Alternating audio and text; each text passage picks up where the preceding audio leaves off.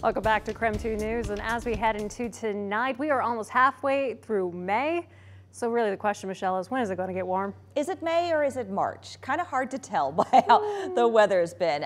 We may just have to wait till July before things warm up. We may get a little bit of brief milder weather this weekend, but it's not going to last. Here's a look at today's highs. There were some 60s in places that normally would be in the 70s this time of year, and across eastern Washington and North Idaho. Temperatures only in the 50s. In fact, Sandpoint barely made it to 50 degrees.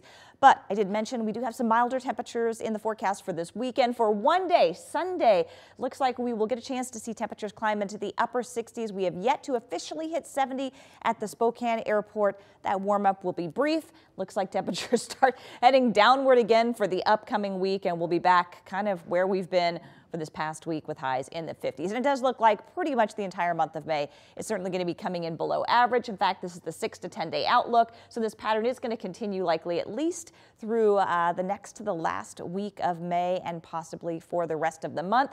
Above average precipitation expected though. So on the bright side, the silver lining, snowpack across the entire Northwest is well over 100% of normal. So snowpack doing great. Not so much for the milder temperatures. 45 right now, cloudy skies, winds out of the south-southeast at 6 miles per hour. You'll probably be waking up to some wet weather on Saturday.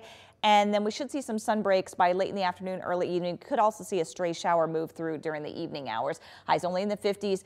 Sunday going to be kind of the opposite. We'll start off dry and we have a chance of some thunderstorms coming in late afternoon and early evening. But because the storms don't come until later in the day, we should see temperatures warm up into the upper 60s. As I mentioned earlier, temps cooling off again next week. So we have two areas of low pressure moving in, one just off the coast right now. The rain's already pushing into central Washington with that.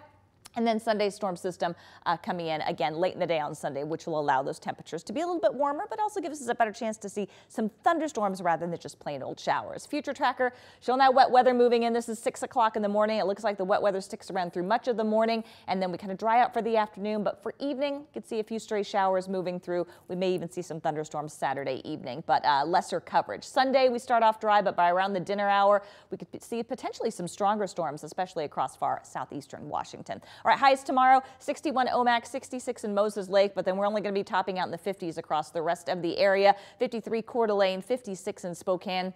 64 for Lewiston, and then 50s for everybody else with some scattered showers. Here's a look at that extended forecast.